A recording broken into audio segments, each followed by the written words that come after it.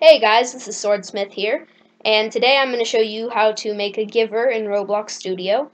So first you need to build some kind of box that can dispense the item, and you also need to attach some sort of button to it that players can run into to acquire your item that you are trying to give to them.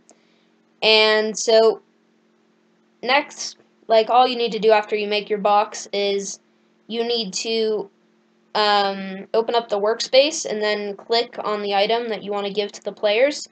Next, you need to hit insert in the menu and then click insert script. And then all you need to do, you don't need to write any kind of script, just copy and paste what I have in the description of this video into the thing that says script once you are editing it. And then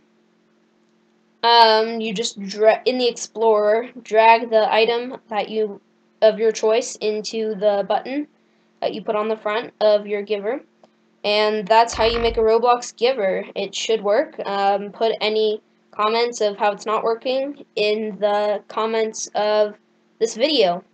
See you later, guys. That's how to make a giver. Bye.